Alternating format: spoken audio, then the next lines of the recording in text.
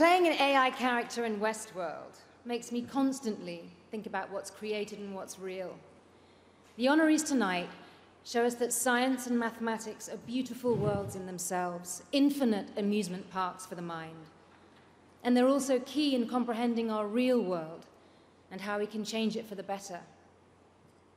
Our next laureate is deeply committed to both of those worlds. He's pledged to devote a large part of his time to mathematical research that could help our planet in the fight against climate change. And at other times, he enters a world of pure abstraction. Let's take a glimpse at what it's like to live there.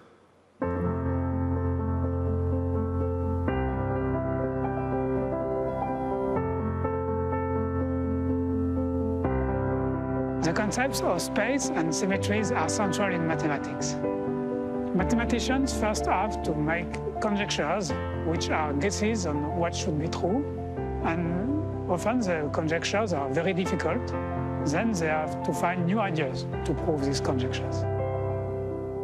My interest in mathematics began at 4 or 5, and before I learned to write.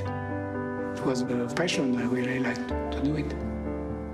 I was interested in all big questions of arithmetic, and in particular the Riemann hypothesis and the long-length program.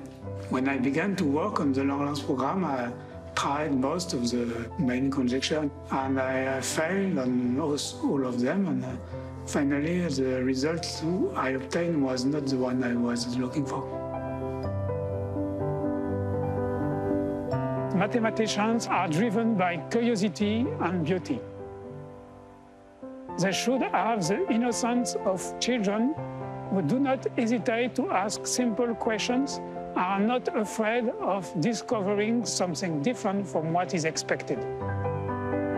We are curious about hidden truth. We rely on intuition, dreams, visions, and analogies. The beauty of mathematics relies in the harmony of the different parts and the way we discover unexpected things.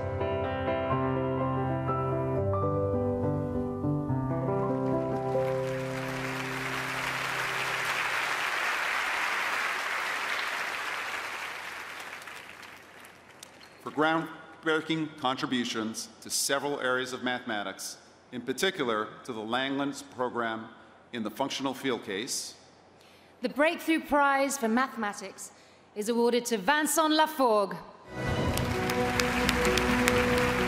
Vincent Lafforgue likes to spend his free time hiking in the foothills of the Alps.